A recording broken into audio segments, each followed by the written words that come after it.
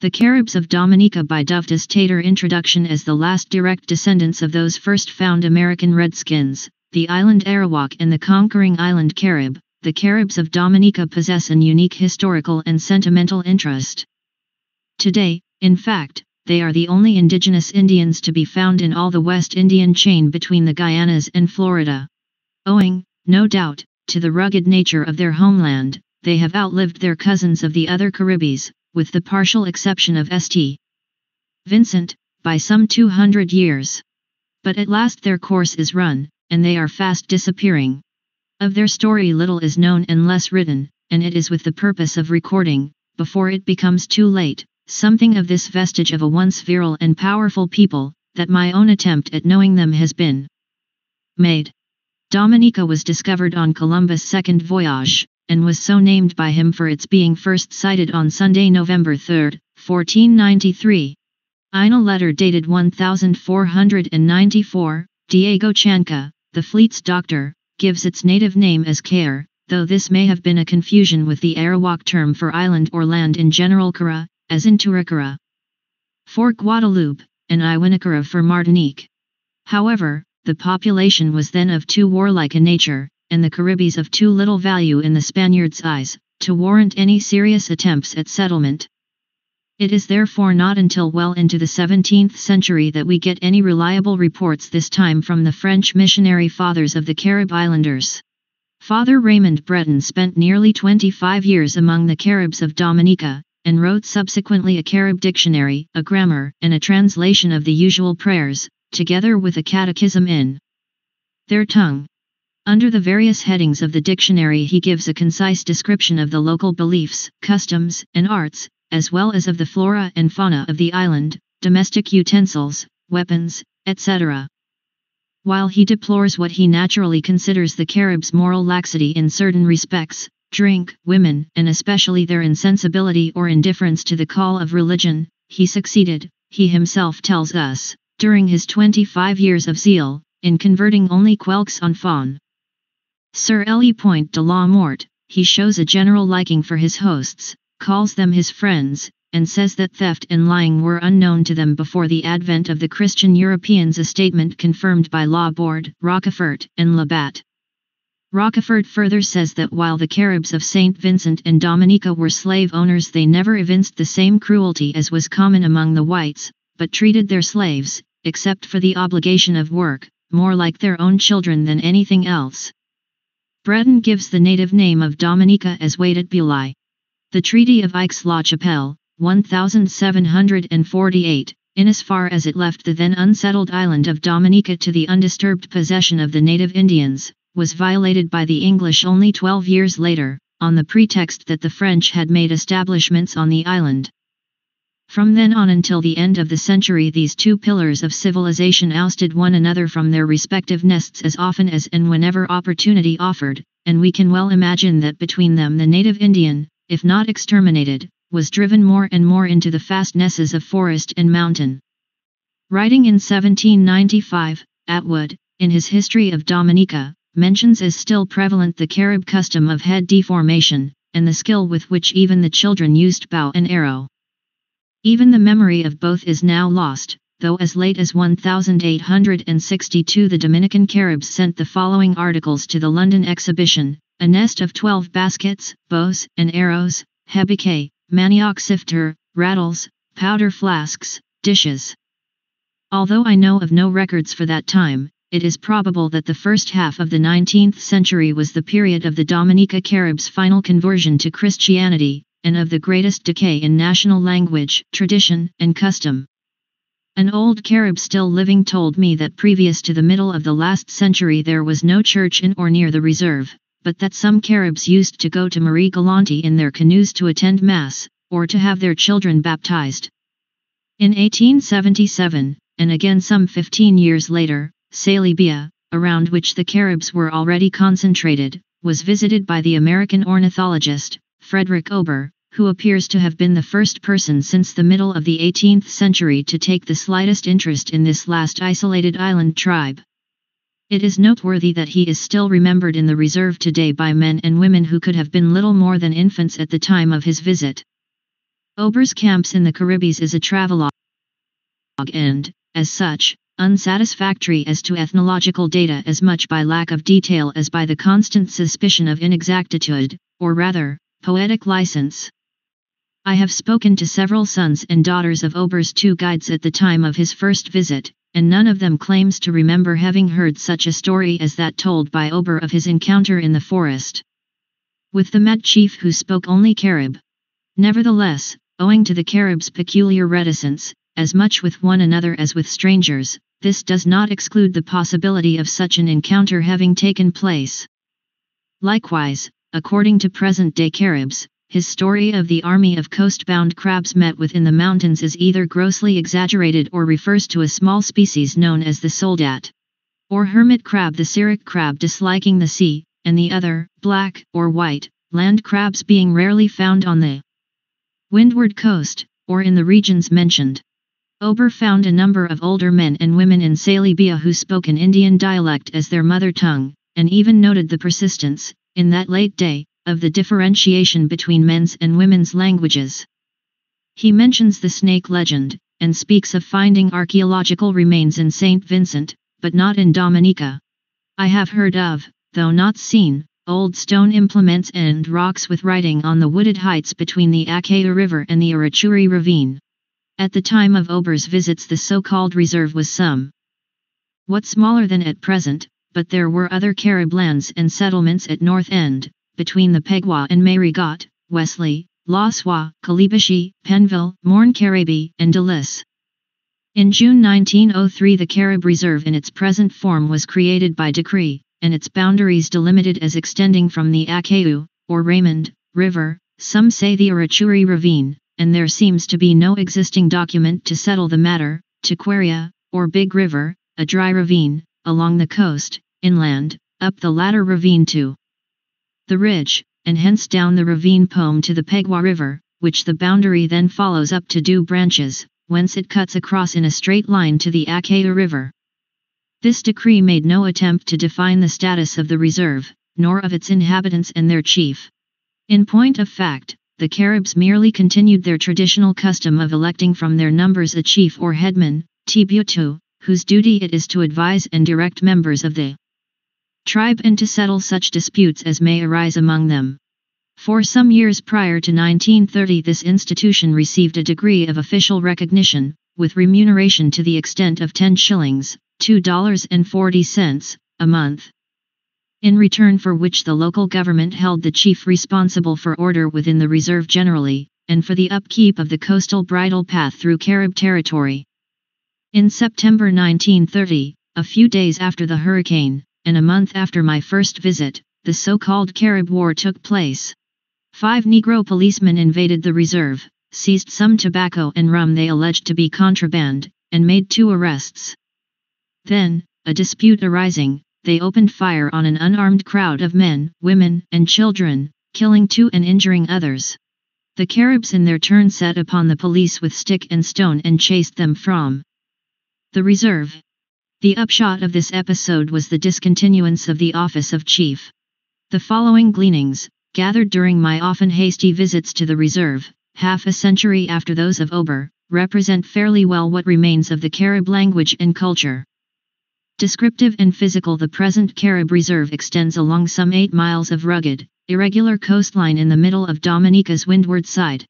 A series of rocky streams flow from the hills and enter the sea by way of deep wooded ravines and small inlets 2 to 3 miles apart. After a few hours' tropical downpour, they come down, to use a local expression, changing for the time being into roaring and impassable torrents. Between rounded shoulders or spurs rise 200 or 300 feet above the shore and run back up to a central mountain ridge some 3 miles distant from and 2,000 feet above the Atlantic. From here, the land falls sharply in woodland and provision grounds to the valley of the Peguah River, which forms the inland or western boundary of the reserve. Fig. 11. In all, there may be upward of 3,000 acres, but not more than 1/10 of this is capable of any sort of cultivation, by far the greater part being nothing but rock and tuff. A good wide bridle path of red clay, extremely slippery in wet weather, winds in and out near the coast, up and down the steep sides of the intervening spurs. The Caribs' dwellings, though usually well hidden by trees and shrub, are seldom far away from this road. There are but two settlements, one, Bataka, being 15 minutes climb from Quaria, or Big River, the northern boundary, the other, St. Cyr, adjoining the road high above the Salibia River. Elsewhere their dwellings are scattered along the hillsides or in the ravines, wherever their owner's fancy or convenience has placed them, some close together, others more than half a mile from their neighbor. Disease, malnutrition, and miscegenation results of the American Indian's unfortunate but very real inadaptability to social and economic conditions other than his own have reduced the tribe to about 400 souls, of whom less than a quarter are entirely free from Negro blood. Physically, the Caribs of Dominica, the product of a cross between the fierce Carib invader and the docile Arawak Islander in pre-Columbian days, are a small though sturdy people, the men averaging around 5 feet 3 inches and the women about 5 feet. I have seen a few decided dolichocephals, even among the purer types, though the latter are usually subbrachycephalic, especially the women, with an index of between 79 and 81. They have straight black hair of coarse texture, which acquires in some a reddish tint through exposure to the sun's rays. Their foreheads are high and broad, their cheekbones wide, their chins well rounded. Mouths and lips are usually small or medium, the noses straight, and sometimes slightly flattened. Their eyes are rather small and deep-set, long and narrow, with the mongoloid or epicanthic fold, though not as a rule oblique, and are fringed with long silky lashes. Their ears are large, long, and often lobeless, their feet small, broad, and extraordinarily high-arched. Wainika Agulakati Ewak/Salve/Awagama Oerer Figure 11 Map of Carib Reserve. The girls are round-faced, plump, broad-shouldered, and remarkably straight in the loins. Men and women alike have little or no body hair. Their hue varies, apart from reasons of blood admixture, but is always distinct from any Eurafrican blend, being of a light coppery or feuillemort tinge, sometimes likened to dried cinnamon. Like so many others of his race, the Dominica Indian is reticent by nature, sensitive, and quick to take offense, and given to occasional moods of melancholy and unreasonableness. Indifference, one of his best-known traits, coupled with innate shyness, the patois term kukia expresses what I mean here much better than our. Shy originally it was the name for a kind of crab which, when it cannot escape unobserved, will curl up and remain perfectly still, so that by no amount of scrutiny or poking can it be made to show the least sign of life, undoubtedly has been one of the principal causes. For the bolder, more hot-blooded Negroes relatively greater success as a lover, and for the increasing proportion of mixed blood in the reserve today. It has, moreover, contributed to the decay and disappearance of language, legend, and custom, and renders doubly difficult today the task of eking out such vestiges of these as still remain. The war feuds of other days have been replaced by a multitude of petty jealousies and hatreds, but the Caribs still resort to sorcery and PA as instruments of injury and revenge. Though, or perhaps just because, the Butu, war club, of yore has gone forever, that other no less formidable weapon, the tongues of the women folk, rages more mercilessly than before. In vain one looks among his present-day descendants for that fierceness which is said to have characterized the Carib of old, earning for him a symbolic association with the Malfini, or Mansfinique's hawk. Much has been made of the Indian's custom of walking in single or Indian file, and this is as true today in Dominica as ever or elsewhere, but it seems to be the natural outcome of a habit acquired of necessity on forest trails rather than a racial tradition. More significant, perhaps, is the Indian's peculiarly emphatic, stumpy, forward-falling gait, which, in a manner, is reproduced in his speech, character, and way of life. The Caribs' love of travel, in an island where 9/10 of the population never move without good reason outside a radius of half a mile from their homes, is perhaps worth mention. Few are the men of the reserve who have not at one time or another visited one or all of the neighboring islands of Guadeloupe, Marie-Galante, Martinique, and that with the prospect of no more than a wine or rum debauch if lucky, and a term of imprisonment if caught.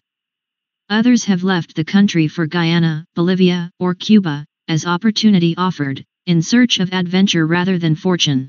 Men, women, even children, Think nothing of a 35-mile tramp, over mountain track and through virgin forest, to Roseau, the capital, for the sole purpose of selling a few baskets or of buying a few yards of sailcloth or a pound of nails. Their business concluded and their money spent, they will take the homeward road immediately and, if only there be a moon to guide them, march all night through to arrive home by daybreak. Whether cause or effect of poverty, I do not know, but the Indian's proverbial ignorance of the value of money remains as much a fact as his general indifference. In Dominica, at least, he has no other scale of worth than his present want. I do not say need, advisedly. I have seen a girl starve her baby in order to procure it a baptismal robe it would use only once. When he has made up his mind to buy or sell, the worst bargain in the world will not deter the Carib, nor persuade him to await a better opportunity. On the other hand, he will let you vainly wait months for a basket or some other article you have ordered from him, and appear dissatisfied, if and when he finally condescends to bring it, with the price originally set by himself. For a number of reasons I have not been able to push my inquiries into Carib life and lore, and especially with regard to the archaeological material, which I believe to be plentiful as far as I should have wished. Perhaps the same petty jealousies of which I have spoken prevented some members of the tribe from communicating to me, or at least prompted them to demand exorbitant sums for their only possibly valuable information, all that they knew of their nation's language and legend. Less excusable is the crass ignorance of many Creoles, white and colored alike, in a position to know better, as to the nature and aims of ethnological research. The ridicule and suspicions of such individuals in a pseudo-civilized community inevitably render the student's task all the harder. On the other hand, I am profoundly grateful to those others with whom I have come in contact, of whatever color or race, for their sincere collaboration and loyal friendship, social and sexual. Social organization, in as far as it can be said to exist at all, is extremely slack among the Caribs today, and appears to have been so always. Previously there were two chiefs in Dominica, one for the windward side, another for the leeward side of the island, but their authority was never more than of an advisory or paternal nature, even where it was combined with that of magnetizer or sorcerer. Even the punishment of crimes committed within the tribe was left to the individuals or family concerned. The chiefs, though often of the same family, seem to have been chosen by common consent for some recognized superiority or sagacity. Ordeals of pain or hunger endurance were common, rather than by hereditary privilege. In wartime, on the contrary, supreme authority was given to another commander, or war chief, who usually led the combined armies of Dominica and Guadeloupe. Today, in spite of certain local prejudices and jealousies, the only social unit which can be said to subsist is the family. No puberty ceremonies have survived. Nevertheless, girls and women maintain a certain seclusion at their menstrual periods, especially the first, and do not leave the house, even to bathe in the river or for their personal necessities. Were they to do so, it is said that the fresh odor of their blood would cause the dog spirits to follow and attack them and any other person who might take the same track. Actual contact with such blood would bring about local swelling, while any man so foolish as to have connection with a menstruating woman would inevitably suffer from severe backache and general debility for some time after. In Creole patois, a woman's menstrual period is known as her moon, and the Indians, formerly at any rate, held the moon to be responsible for this sickness. Chastity is not considered of importance in the unmarried, whether man or woman, as is evinced by the prevalence and good treatment of outside children in married households. Without demur, a husband will often support, together with his own legitimate offspring, 3 or 4 of his wife's children from various prenuptial lovers. His own illegitimate progeny, if any, remain with their mother. Conjugal infidelity, while regarded in a more serious light, seldom, if ever, leads to a permanent separation or estrangement. Love, as we understand it, is not recognized, although instances of it no doubt exist. Carib girls usually are taken, soon after if not before they reach puberty, by surprise attack, although not by force. By that I mean, and I understand the word ahuuahkhuu to mean, that a young man will watch for an opportunity and ambush a girl when she goes to the river or into the woods alone. If discovered, he will chase, catch, and hold her by force, although he will not resort to rape if she still resists him. The curious thing about this is that in no case will the girl shout or call for help or otherwise betray her presence to anyone passing near, when once she is caught, while on the other hand, even should she submit, she probably will go straight home and tell her mother, knowing full well that in all likelihood she will receive a beating in consequence. This attitude may be explained, perhaps, by the Carib girl's profound sense of shame, see word kagya, combined with deep-rooted inherent passivity.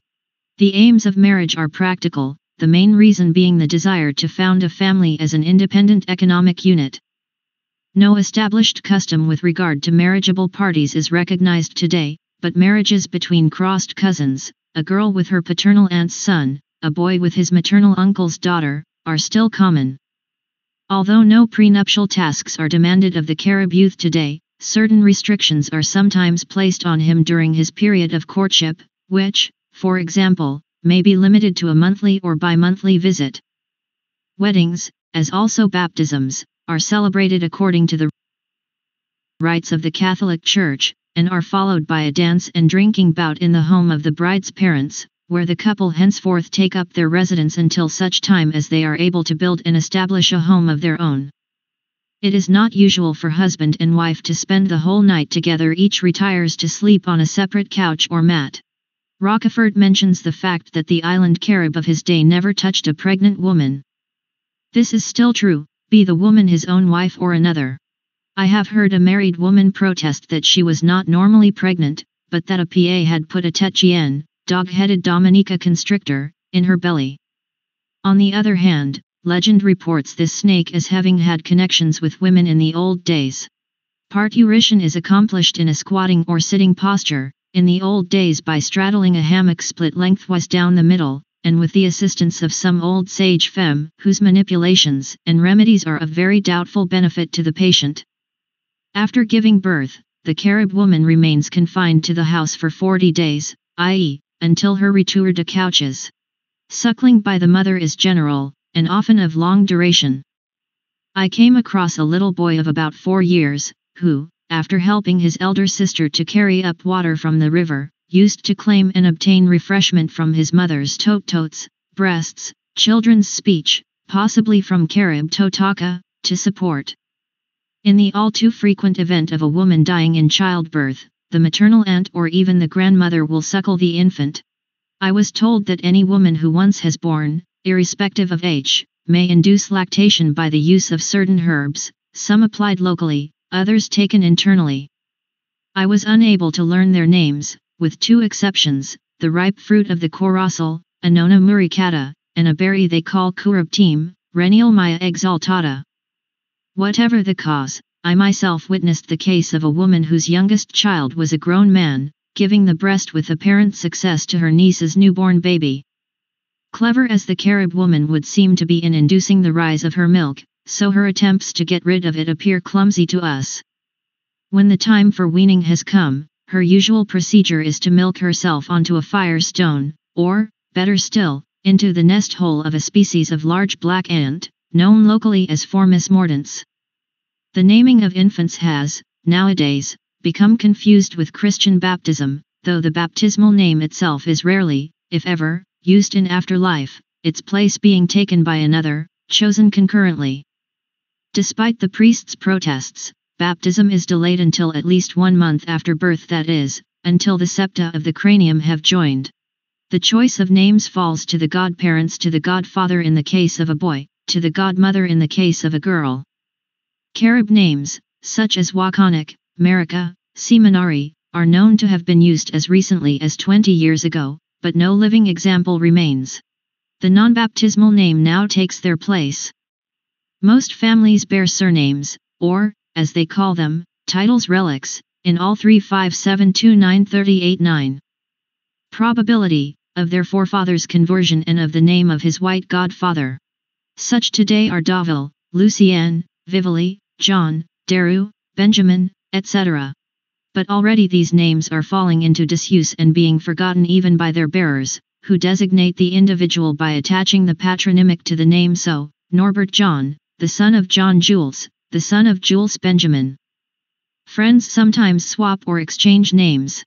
The Carib of Dominica retains the Indian's traditional dislike of the indiscriminate use of his name.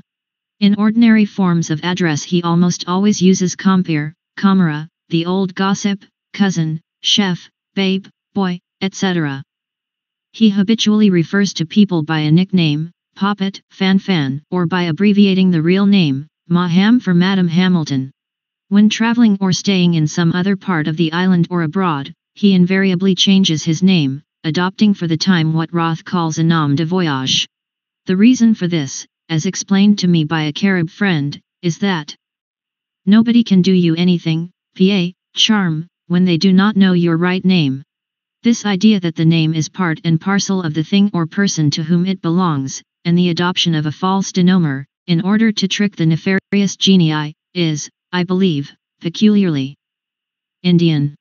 Thus, before going to the provision grounds or to the woods for food, a mother of the old school will tell her children that she is going to fouiller for miss, dig for ants, fearing that she would be unlucky and return empty-handed should she pronounce the real name, and say, for example, that she was going to look for wawa.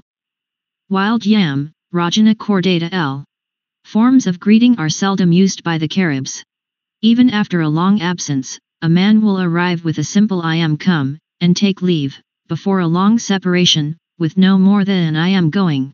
Women and children eat in the kitchen apart from the men and after the latter have finished. I understand that this habit is peculiar, in Dominica, to the Caribs, though it would seem to be more a matter of convenience than custom in a community where the women do all their own housework. Vestiges of taboo seem to subsist with regard to the eating of certain foods. One old woman gave as the reason for not eating a species of sea crab, called ahuuahkhuu, that the latter sometimes had to do with women.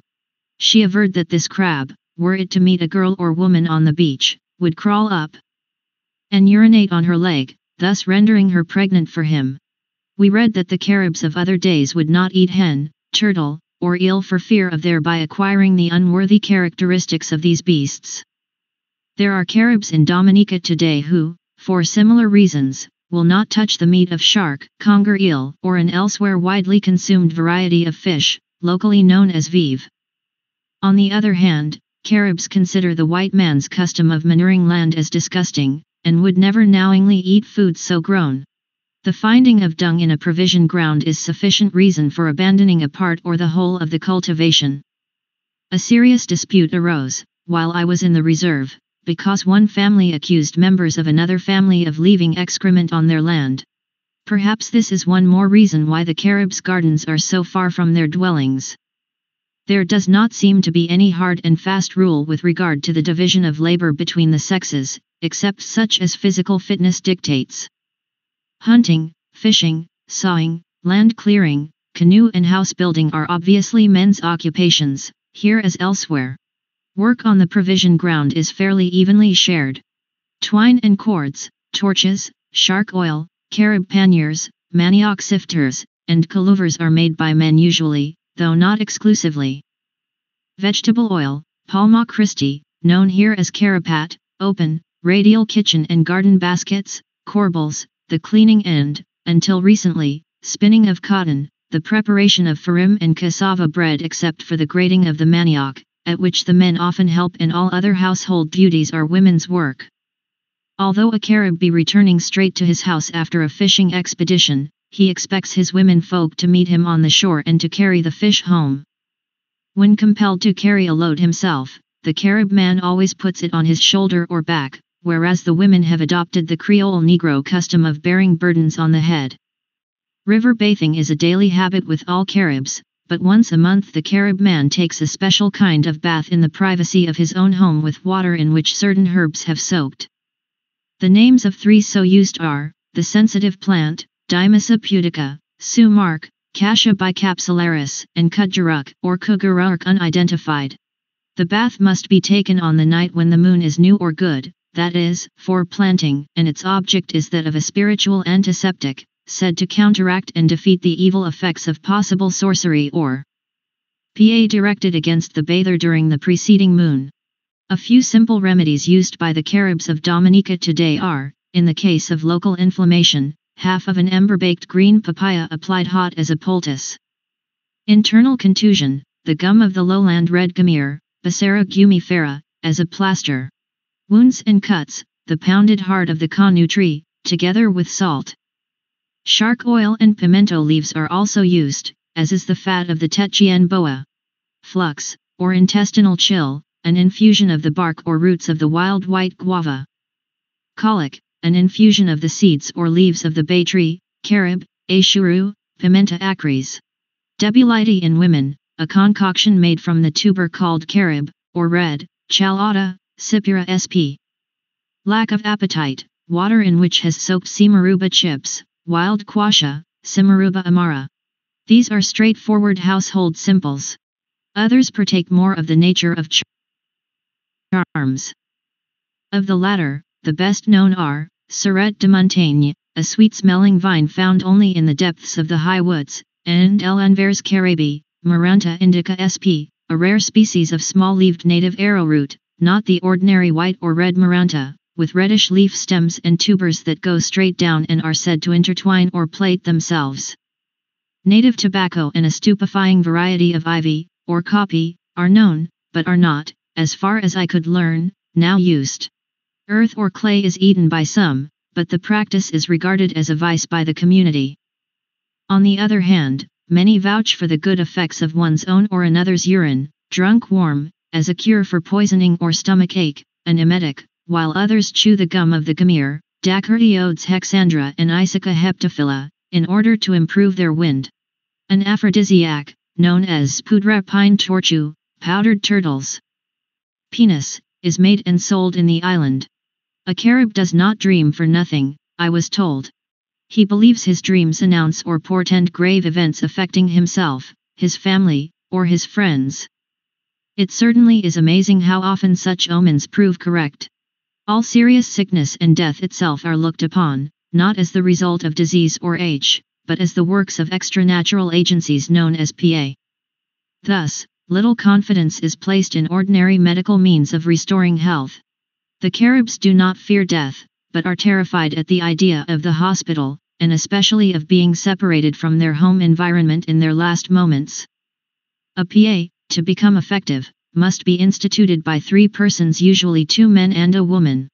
The actual harm in any PA is wrought by spirits who have, so to speak, no personal grievance, but, bullet-like, are merely unleashed and set onto a given person when he or she unwittingly touches some object such as a stick or branch placed across the path, harmless in itself, but magically dealt with by the PA men in order to make it the agency for releasing the PA. So one may, by good luck or cunning, escape a PA intended for oneself, or fall, by Yule chance, under a PA intended for somebody else. "They are taking life tonight," said an old Carib friend of mine the night he died of what I took to be a pleurisy brought on by the enforced wearing of wet clothes.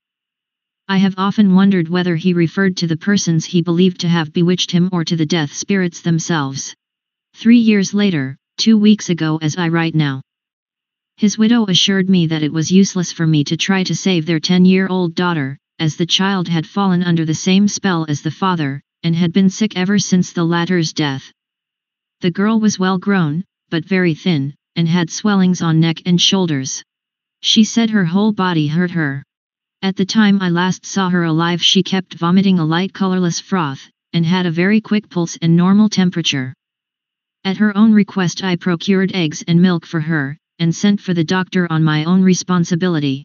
But the message was either distorted or misunderstood, for the doctor neither sent any word nor put in an appearance, and when, 5 days later, the girl died, she was buried without a certificate, as is customary in the reserve. If, as is probable, it was a case of tubercular meningitis, an immediate operation might have saved the child's life. Death is announced as soon as it takes place by a single protracted blast of the conch shell, corn lambi. Law and hygiene demand that burial take place within 24 hours, though Labatt records having seen the body of a Carib dead several months and perfectly preserved through the use of rauku, bira or elana, but this is preceded, whenever possible, by a wake to which all and sundry come to make pigs of themselves on the rum provided. When the last grog is drunk and the coffin made on the spot by some of the men present nailed down, a procession is formed to conduct the corpse to the little cemetery of Sainte Marie, the last home of the last Antillians. The reading of a French prayer by some old woman more literate than the rest, the tolling of a cracked bell, and the coffin is bestowed in a hastily dug grave almost within reach of the Atlantic waves. Burial in the fetal posture under the floor of the Carib was suppressed by the priests some 70 years ago. The depth of the grave as dug today is supposed to be equal to the length of the body. Kite days after the burial a sort of second wake is held in the house where the deceased died. In the event of this not having been his or her usual abode, 2 wakes, or priors, as they are called, are held. The deathbed is decorated with white flowers, candles, and objects having belonged to the dead man or woman. Until midnight women and girls sit around a table and sing French cantiques, while men and boys wander about, chatting and drinking. Fires are then lighted outside the house and cocoa and cassava bread prepared and offered to those present. At this time the girls usually pair off with the boys and disappear into the bushes, while the older men and women sit round the fire drinking rum and telling tales and conundrums. Sometimes a sort of ronde, or région, is danced around the fire before the dispersal at daybreak. The meaning and object of this ceremony seems to be a kind of spiritual fumigation to rid the house of the now nefarious spirit of the new dead, which continues to lurk thereafter. Burial, as perhaps also of the evil powers that caused the death. The belief in the uncanny quality of the newly dead as well as of the newborn and yet unnamed child is very widespread. Whatever its origin, the local priests condemn this ceremony, and several have assured me that there is nothing in the Christian religion to justify it. Until recent years a type of wrestling was much practiced by the Dominica Caribs whenever they were drunk or quarrelsome. I have never witnessed it personally, but from the accounts of all those who have, it seems to have been more in the nature of a sporting contest than of an aggressive attack. Childhood, Games and Pastimes. Fred Ober wrote of the Carib children of Dominica in 1877 that they should be the happiest on earth because of their freedom to play and wander naked among rocks and river pools. Perhaps. But children the world over are usually happy as long as they are well, and rarely appreciate relative advantages or disadvantages. The street urchin of our own lands takes the slings and arrows of outrageous fortune as much for granted as does the pampered darling of wealthy parents his movies, candy, and other luxuries. One may still find Carib youngsters clothed as nature made them running around and about their homes. This does not mean that they never wear clothes, but merely that dressing is to them what dressing up is to our children. The school has come to Salibia since Ober's time, and although few of the present generation of young Caribs have learned anything of value to them there, they have come to regard the everyday use of clothes and shoes together with the talking of broken English as marks of a special superiority. Can we blame them? The Negro policemen who have established themselves in the reserve despite Carib protest, the Negro storekeeper in Marigot where they run errands for their parents, their own Negro schoolmaster, they all do these things. And who shall deny that such august personages are their Carib elders superiors in authority, wealth, and knowledge of the world? Undemonstrative as they are, the Caribs show a great deal of affection for their children, and an almost equal reluctance to discipline or punish them. In consequence, the children do pretty much as they please, and neither eat, sleep, nor bathe at regular hours, but get their whack of coffee, rum, or whatever else is going. Like other young people brought up in the tropics, they seem apathetic when compared with those of northern climes, and will often sit quiet and idle in a corner for hours rather than bestir themselves to go out and play. Even their games are usually of a sedentary order. In pick-up, a game common to several parts of the world, the players squat opposite one another and try to pick up from a heap before them a given number of nutshells in time to catch another they have just thrown in the air. Storytelling and the asking of conundrums are among their favorite pastimes, as indeed they are those of their elders when these have leisure, as at a wake or during a priora. Some of the stories are hashed-up versions of our own fairy lore and legend, while others have a more local flavor. Here is one of the latter. A little girl wanted to visit her nene, marraine, godmother, who lived on the other side of a deep, wide river. When she reached its banks, she met a woman whom she asked to carry her across. The woman, who was no other than Mamandio herself, Water Mama, protectress of all fish, said she would do so willingly were it not for fear of being betrayed. The little girl promised secrecy and was borne to the other side. When she arrived at her godmother's house, everybody wanted to know who had helped her to cross the river. At first she refused to tell, but on being pressed, finally gave the secret away. Just before she set out for home, her godmother gave her 3 seeds, one of gombo, or okra, one of pois, pea, perhaps the pois du shade tree, Ingalorina, and one of lavandra, Reniolmia caribaca, not our lavender, telling her to drop one. Each time she heard the fufu, sp hummingbird, smaller than that known as colibri, sing. When the girl had gone a little way, fufu came flying over her head and sang, Kasalinan bye bye, Kasalinan bye, oh bye, ki trahit mamandio. Oh bye, ki trahit mamandio. NB in Carib, Casa means porpoise, BB is the word of address for mother. Thereupon the girl dropped the lavandra seed, which immediately grew into a big bush whose blossom fufu stopped to suck. Later, when the bird had caught up with her and repeated its song, she dropped the gombo seed, and the same thing happened again. By the time she got to the river she had dropped all 3 seeds, but the hummingbird was still far behind, busy with the flowers of the pois tree. Mamandi asked if she had been betrayed. The little girl said no, and was carried across as before. She had reached the other bank safely, and was well on her way home, when Fufu arrived at the river, singing his song, and alighted on Mamandio's outstretched hand. Mamandio was so enraged with her spy for such the hummingbird was for his delay, that she seized and tore him in 4 pieces. Here, perhaps, is the explanation of a phrase I have heard used by 1 or 2 children, when they did not wish to go unaccompanied on some errand. Fufu kfai moin per, the fufu will lead me astray. Again, a young man, Le, falls in love with a beautiful girl, Lidha, who unfortunately is mumu, that is, deaf and dumb. Nevertheless he marries her. One day he goes to the woods to hunt. He kills many birds, but instead of bringing them home, he covers his body with their rotting carcasses. Malfini, the Mansfinix or West Indian hawk, flies to Lidha's hut and sings, Lidha, Lidha, Le Morut and Bois, La Civio Ka.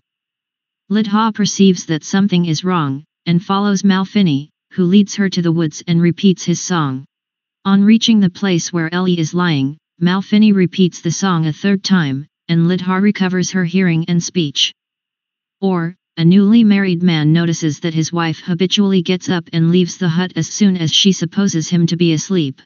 He follows her secretly to the river, where, after singing the following incantation, Yantabu, my dear, Yantabu, ma zing polien pang sensie malhuruas, sababap, sabap, she turns into a crabir, sp. Egret, and flies away.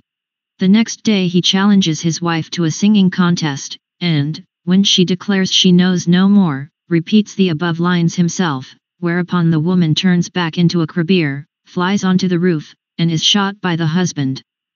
Nb yan in the first line and lien in the third line would seem to be parts of the Carib verb, nie etc., I do, or say.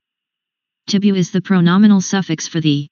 Another story, of which I have never been able to get a complete version, tells of a man who used to go to the house of a zombie spirit, and sing, Tuk tika tuk, ang kao bab, mo kotkoa, mo koikawa, li teng teng in order to make the spirits come out and dance. It appears he came to a bad end, poor fellow. Whether the words have a meaning or not I cannot say. Some say mo kekare instead of mo cow cow dot. The conundrums, common to most of the islands, are innumerable, and of the following order: what is it that has no roots when it has leaves, and no leaves when it has roots? Answer, a sailing vessel. A child that beats its mother. Answer, a pestle. Water standing upright. Answer, sugarcane. Before asking a conundrum one must challenge with the words tim tim, whereupon the challenged answers bras chess, bras sec, dot. Similarly, before starting out to tell a tale, it is usual to preface the words crick crack. In the water game called Mamandio, after the fish mama a personage, by the way, whose reputed presence in certain pools at certain seasons still commands the very real respect of the grown ups. The child who is it asks the others in turn whether they eat flesh or fish. Those who say flesh may go free, while the more daring spirits who reply fish must be caught, ducked, and devoured. Tops and stilts are known and made on the reserve from local materials. The black wax of the native wild stingless bee, meal sir, is used by children and others for modeling grotesque human and animal figures. Out of 6 leftover strands of larumen, many children make a kind of finger stall, which contracts and holds fast the finger unwarily in. 125 Cert, Figure 12. It is known as an underscore at Traplama main, or wife leader. They also make 2 toy figures from strands of split coconut palm. 1. Accordion-like and sometimes several feet long, they call a musique, fig. 13. Roth found these among the Guyana Indian children, who call it a rattle. The other, known as soufflet, or whistle, strangely resembles in miniature the large trumpets of spirally rolled manjagua bark from the Rio Uopes, described by Roth. Perhaps one reason why the Carib child does not waste energy in play is that he or she is expected at an early age to exert himself or herself to help the parents with their tasks, carrying up water from the river, running errands, and so on. Later they work in the provision grounds, catch crayfish, and cut or carry waruman from the woods for basket making, and all this in conjunction with supposedly daily attendance at school. I have seen girls of 12 sent off with a 9-hand bunch of bananas, 70 pounds or more, on their heads, carry it without any rest over 10 miles of rough hilly road, and return some hours later with a heavy basket load of Provfigure 12 at Traplama Ain or wife leader. Zions. Nor is this to be regarded as the result of Figure 13 musique unkindness. The parents impose much harder tasks upon themselves, and are ignorant of the requirements of immaturity. What wonder, then, if such premature labor, often coupled with an insufficiency of sleep and nourishment, result in a small-statured race who mature late. The average age for puberty in girls is 15, and grow old early. The Carib children of Dominica undoubtedly owe such health and strength as they possess to a sound stock.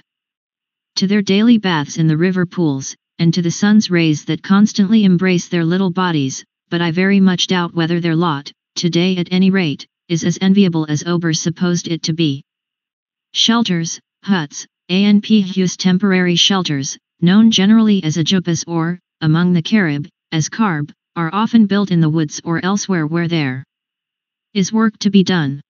2, 3, or more young saplings are cut and their ends stuck in the ground, or simply bent over to form what may be called the rafters. These are joined at their free ends by 1 or more tie beams and attached to 2 uprights sunk in the ground. The whole is covered with the leaves of the ales mush, Carludovica plumier, or, where available, of yanga. Until recent times the usual but now rare dwelling of the Dominica Caribs is known as the muinan, French spelling, the cowbouya of the Figure 14 scaffolding for carb before covering. Figure 15 muinan before thatching. Raukuyan Indians. This is a simple structure consisting of a ridge pole supported by a main post at either end, Figure 14. The rafters, crossed by rods, gallets, to which the thatch is tied, reach to the ground. The whole is covered with cane straw, vetiveria, or, more rarely, with the leaf of the yatagu palm. Siagrus sp. The lianas, called mibi and calaboli, are used to tie the thatch to the thatching rods, which are made of wood or bamboo. An interesting thing about these muinans, Fig. 15, of which several are still in use as dwellings, is that they were commonly built double, one within the other, after the style of a Carib pannier in order better to withstand storms. Most kitchens in the reserve, in the West Indies the kitchen is always in an outhouse, even in the homes of the whites, though curiously enough few dwellings, take the form of an improved muinan, raised on posts and runner beams several feet from the ground, the sides boarded in, and the roof covered with coconut or yatagu palm thatch, Figure 16. This type of house appears to correspond to the tabouai of Cayenne. The most common type of dwelling house today, though only in the last 15 to 20 years has it become so, is the regularly built hut, raised some 2 to 4 feet from the ground on piles, with flooring and Figure 16 structure for kitchen. 1. The palm called yatagu or yutaha has a leaf similar to the gluglu, no spines, and corresponds to dus, Syagrus in every respect except that the nuts are only half the size he mentions. Walls of hardwood boards and roof of shingles, preferably from Caconir, Armosia dasycarpa, or Bois-Lezard, Vitex divaricata. This type of hut is found, with variations, all through the islands, and does not appear to be of native origin. The wood is usually cut and hewn into shape by the future owner, the foundations dug with the help of friends, the house raised, or mounted, with the assistance of a professional carpenter, who may take 25 or 30 shillings for his work, and the roof covered in one day at an almost ceremonious gathering of by no means abstemious helpers and friends. The following are among the commoner woods employed by the Caribs in house building: stakes and piles mangle rouge, Rhizophorum mangle L, and mangle blanc, ahuuahkhuu, Busita bucera L. Borps bois bander, Kayana glabra, bois rivière, Chim eris cimasa, bois sept ans, Meliasma sp, Neuer, Xanthorelum tragodes. Post spallata, Mimusops sp, Carapite, black heart, possibly Aminoa caribea, not to be confused with carapate. Rarders angelin, Andira inermis, Caconir, Armosia dasycarpa. Lattice bois rivière, Chim eris cimasa. Brahms Bois-Lezard, Vitex divaricata, Laurier caca, Guettarda parvifolia, Laurier rose, a sweet-smelling wood of reddish hue, large tree. Not the so-called rose laurel of other islands. Basketry. Together with the building of dugout canoes, basketry now constitutes the Caribs' main industry and source of revenue. Apart from those destined for sale, they make other articles for domestic use of a superior quality, and which seldom are seen outside the reserve. The materials used today, and the manner of their preparation, are as follows: 1. Laruman or, more correctly, Eluarum, Jaishnasafanaruma, the idiorite of the Guyana Indians. A slender, palm-like reed with long spatulate leaves, attaining from 12 to 15 feet in height. Cut and tied in bundles of 70 to 100 stems and brought down to the coast, where it is spread out on the beach to dry in the sun for several days. Without this process, during which it acquires an agreeable red russet color, the stems would soon become brittle and unworkable. Some of them are subsequently steeped for a couple more days in muddles by the river bank, where they take on a fine shiny black. The blackened stems are, however, less strong than those not so treated. Before use, each stem is split in 4 or 6 strands, which are then drawn between a knife blade and the finger until the pith is removed and they have been made fine enough for the work in view. If white strands are wanted, as for the linings of Carib panniers, they may be obtained by scraping the outer surface of red strands, or merely by laying these inner side uppermost. 2. Roseau, Genrium saccharoides, a sugarcane-like reed found near water. The midrib of the leaf is peeled, bleached by laying it in the dew, and dried in the sun. While inferior to laruman in strength, it is of a purer white, and is therefore used in small decorative baskets and for plaiting hats. Its cane, employed for edging Carib panniers, is merely peeled and scraped. 3. Racine's pomist, the aerial, reddish-colored roots of the mountain pomist, Euterpe montana, Erica regia. Used especially for making shoulder carryalls. Cut, peeled, and scraped, then split into 2 or 3 strands according to their size and to the worker's requirements. 4. Mibi, Stigmatophyllum puberum, Lianapome, Mircoja sp, Liana grice, Calaboli, and cord caco are the local names of varying and differently used lianas.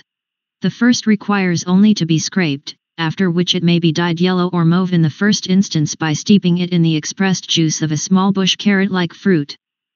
Locally called saffron, in the second case, by soaking it in an infusion of the leaves of a small or medium-sized tree known as tan.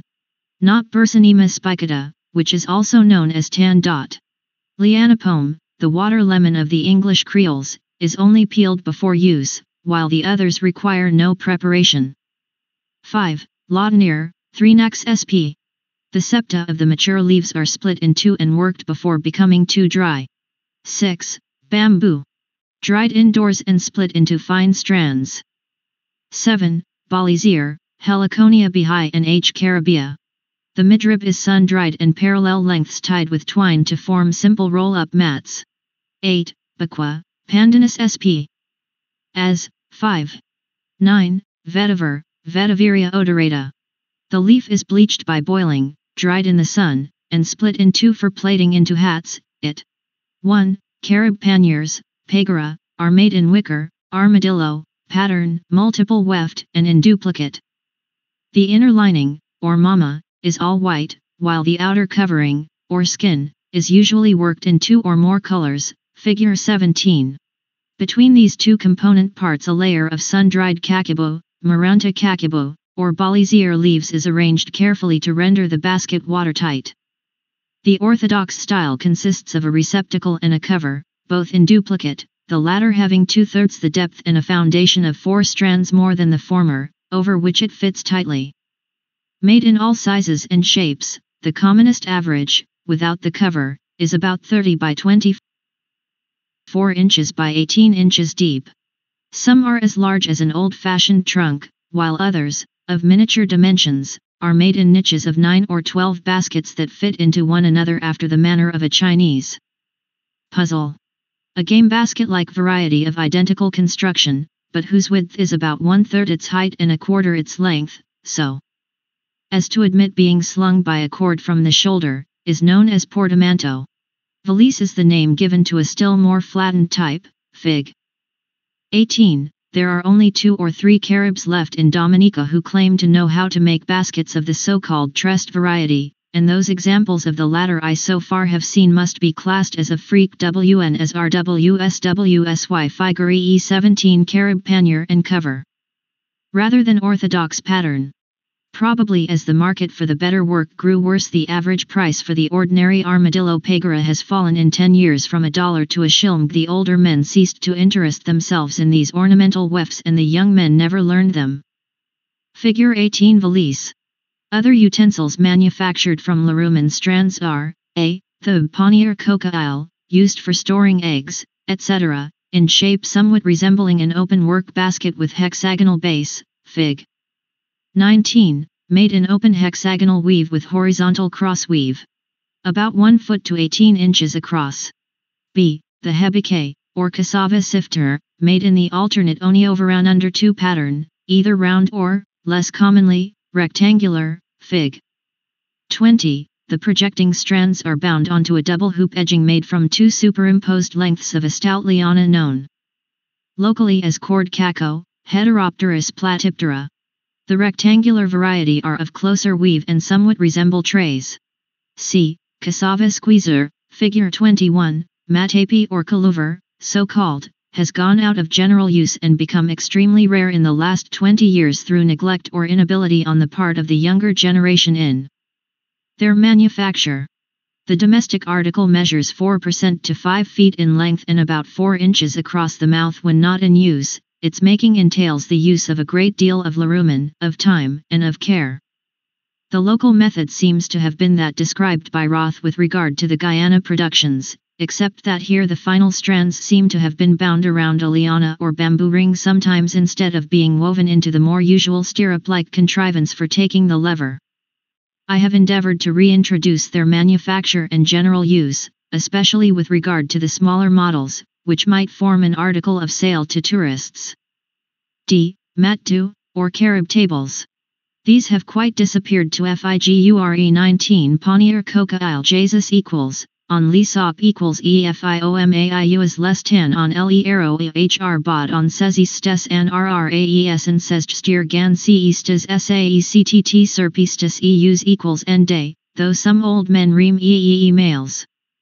Member having seen them in Genes 5 he SLESISA in their youth. From such descripapy IEEE iliations as the latter could give me, GEE elise th cell, terra they would seem to have resemnerd rebera EECCEO fly bled the rectangular hebiquettes, li fairy leer sent hay. With short sticks, about 18 inches sealer, deer CAEEG plus equals AAE in height, set into the 4 ser ear he EY corners. From all verbal ACC accounts they were made of Laruhai man, and not, as some authors state, from Laudonnier, 3 Nas sp. E. Finger traps, or wife leaders, as they are sometimes called, are also made of larumen, but have been described already in the section entitled Childhood, Games and Pastimes. 2. Roseau is often used, mixed with larumen, in Carib panniers destined for sale. It is of a purer white than the latter and more easily worked.